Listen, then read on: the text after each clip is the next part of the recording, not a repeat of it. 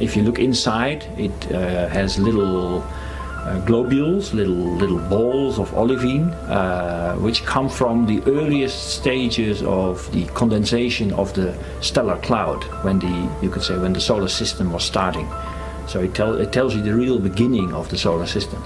And that's spectacular in itself, that you can see that in a rock and you can hold it in your hand.